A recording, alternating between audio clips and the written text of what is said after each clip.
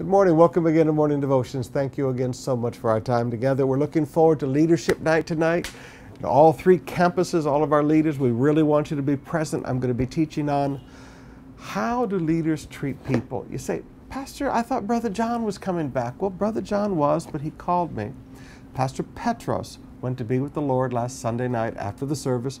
So Brother John has been asked to stay and help with the funeral and help the family and help the church go through this transition. This is a very difficult time for that church, and we can sacrifice a little bit to help another church. Amen. Right now, I want us to come back to the book of Proverbs again. Proverbs chapter 14, beginning with verse 31. He who oppresses the poor shows contempt for their maker, but whoever is kind to the needy honors God. What an incredible verse. Whoever is kind to the needy honors God. There are so many churches and so many people that talk about their whole motive in life is to honor God, but there's no poor people in their church. And they don't do anything to reach out to the poor and to help the poor. Now, brothers and sisters, I want to challenge you today. It's one thing to live by Christian slogans. It's another thing to live a life of reality. Now here is reality. When you oppress the poor, you show contempt for God, total disrespect for God. But when you are kind to the poor, you honor God. Now, what is being kind to the poor? I'm not talking about throwing money. Well, you know, I'm going to give 1,000 pesos. So what? That's not doing anything.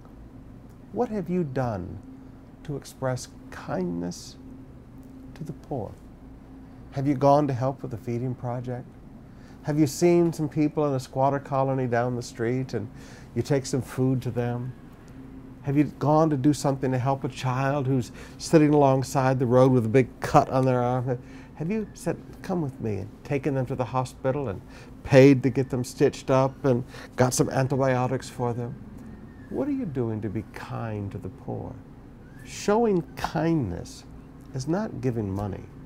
Showing kindness is actually taking of your own life, doing something kind to somebody else. I want to challenge you today. Look at your life. Sit down with your children and talk. As a family, what are we doing to be kind to the poor? It may be as simple as helping us with the feeding program and getting up really early one morning and going down and help passing out food to the poor, cooking food for the poor. It's not about money.